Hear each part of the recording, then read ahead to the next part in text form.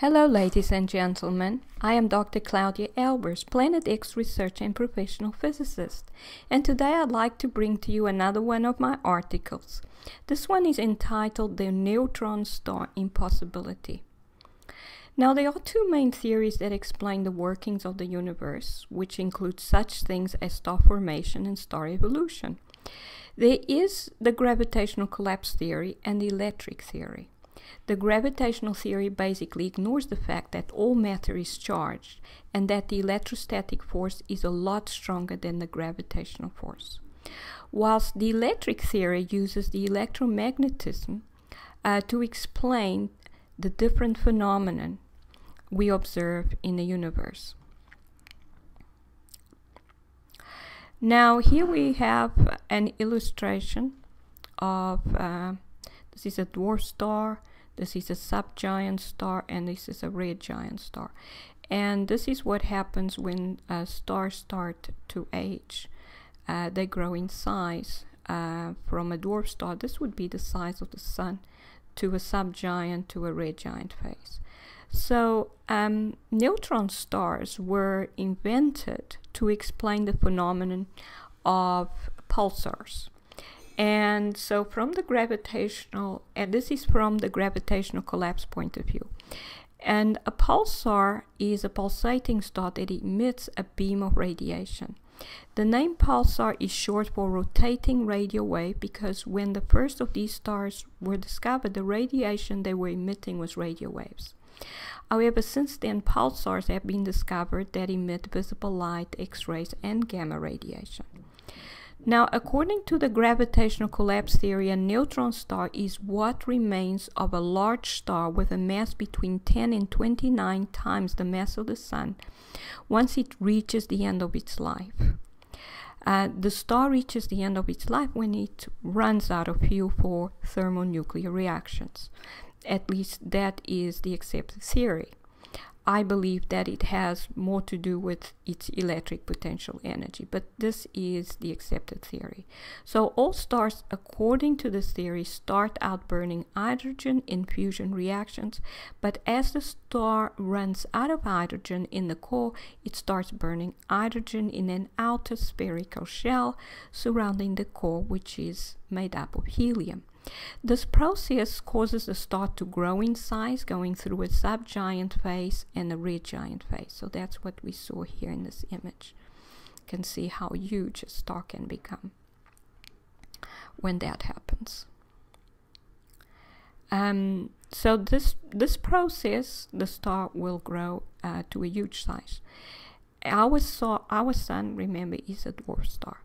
If the star has at least half of the mass of the Sun, it is supposed to be able to fuse helium in the core, whilst more massive stars are also able to fuse heavier elements in concentric spherical shells around the core, whilst the products of the fusion reaction accumulates in the core.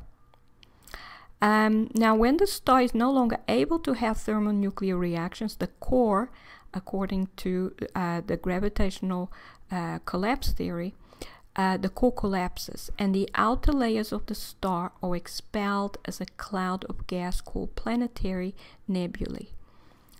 If the star has a mass of at least 10 times the mass of the Sun, it will have an iron core at this stage, and the process of shedding its outer layers is an explosive one, which means it will it's what's called a supernova.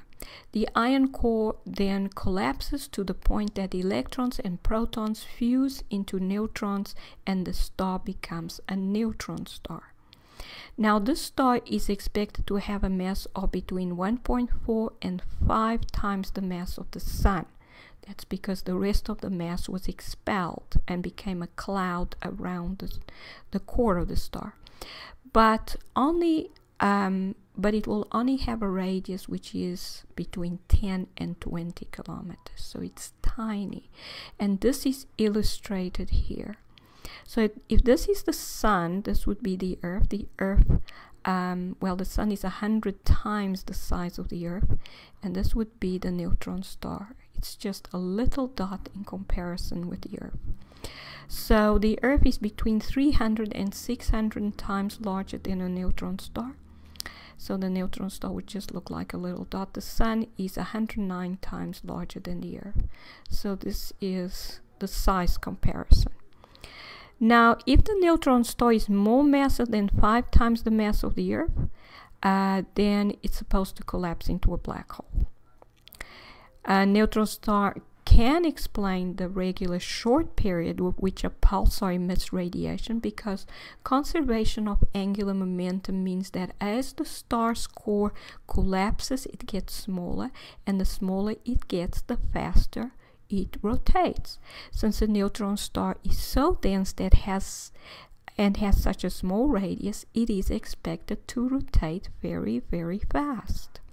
Thus, if it emits a continuous beam of radiation in a certain direction relative to its surface, and this is illustrated here, so there's a beam of radiation emitted by this star, and here it's in 2 directions at 180 degrees to each other. So if it does this, it emits in a certain direction relative to its surface. As it rotates, the beam will be in the Earth's direction once at least for every rotational cycle, which causes it to seem like a pulsed signal. And this is what we illustrate here. So it's rotating, and if the Earth is here somewhere, as it rotates, eventually the beam will be facing Earth, and we will see that pulse the light, and then it will go on, it will do another rotation, and then after another cycle it will once again face the Earth, and we will see another pulse. Now, neutron stars have a rotational period of between 1.4 milliseconds and 30 seconds. So this means that it will do one rotation in the star that has a period of 1.4 milliseconds is then supposed to do one rotation in 1.4 milliseconds. But there's a problem with that, and that is that an X-ray pulsar called SAX J1808.4 3658 was discovered in 1996 that has a period of 0.042 milliseconds, so a much shorter period. And this is a big problem, because if we assume that this is a neutron star with a minimum radius of 10 kilometers, we can calculate the tangential velocity of a particle in its surface from the standard equation, where the speed is 2 pi over the period times the radius of the star, and pi is the number 3.1416. T, as I said, is the period. Then if we substitute 2 pi over t, the period is 4.2 times 10 to the minus 5 seconds, times the radius of 10 kilometers, 10 to the 4 meters, we get 1.5 times 10 to the 9 meters per second. But the speed of light is 3 times 10 to the 8 meters per second. So this is 5 times larger than the speed of light. And this is not supposed to be possible, because according to Einstein's special theory of relativity, nothing is supposed to move at speeds higher than the speed of light. Now, another problem with neutron stars is that nuclei with too many neutrons are unstable. So a neutron star is actually supposed to be unstable and basically break up, and the neutrons to decay back into protons and electrons.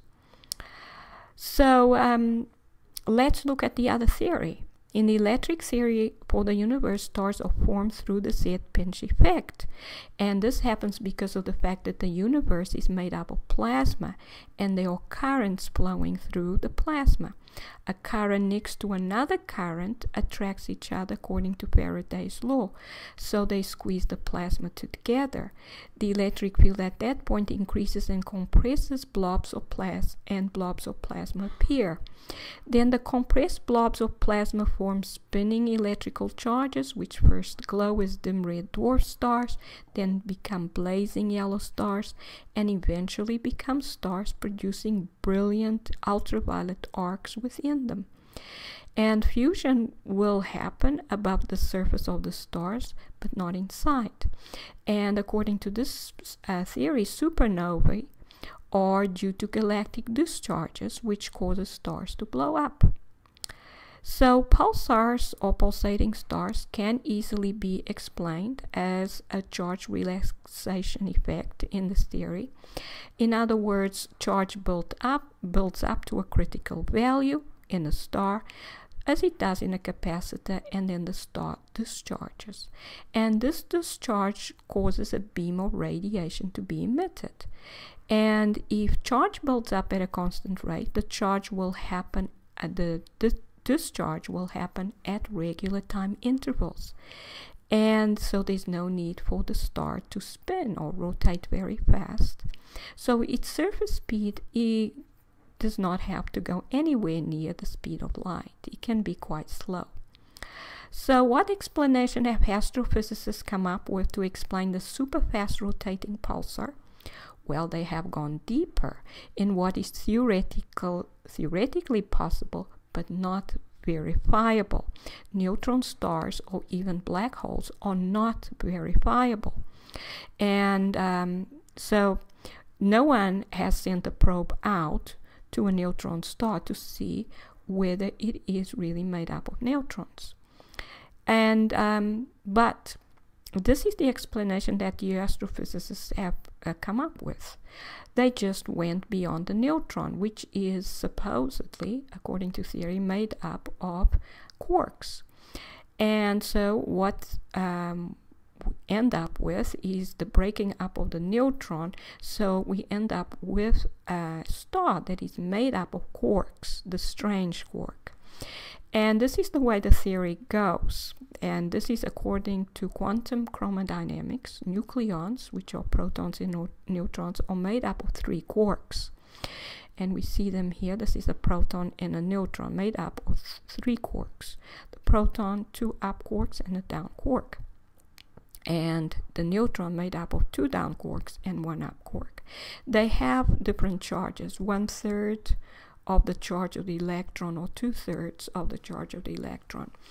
And so you can build up the charge between the 3 to be the charge of the proton, which is exactly the same as the charge of the electron, except this for the proton is positive, the electron is negative.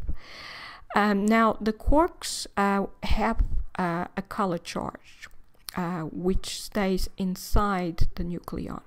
So these have to be of different colors. So we have to have a red, a blue, and a green. And then overall, the particle that they make up is said to be color neutral. In other words, the color charge just stays within the proton itself. It's not seen outside. And so all stable nucleons have to be color neutral. And so the neutron also has the 3 different colors, so it's color neutral. So in this theory, under gravitational collapse, the star can go beyond the neutron stage and create what's called a quark-gluon plasma, which then leads to the production of strange quarks from collision in the quark-gluon plasma. So basically you combine an up quark with a W boson, and that gives rise to a strange quark. Now the result is a star made up of strange quarks that can be less than 2 kilometers in radius, which would then mean that it does not have a surface tangential speed greater than the speed of light. And this solves the problem until we find another star that has a period that's again even smaller, and possibly the 2 kilometer radius will not be enough to get a surface speed that is not greater than the speed of light. I wonder what they will come up with next. But in conclusion, even though my training is in theoretical particle physics and the ideas of quantum chromodynamics are attractive to me, I realize that this is not the best way to deal with observations that do not fit the current gravitational collapse theory of star formation and evolution. I think the electric theory, even though it may not be completely correct, is a much better theory. Therefore, strange quark and neutron stars are not likely to exist. And if neutron stars do not exist, then black holes do not exist either. So it's, however, possible that rejuvenated stellar cores in the solar system pulsate as they build up charge and then discharge, thus producing jet-like ejections and nova-type outbursts, which have been observed in the inner solar system. This is Dr. Claudia Albers, PlanetX physicist. Thank you for watching.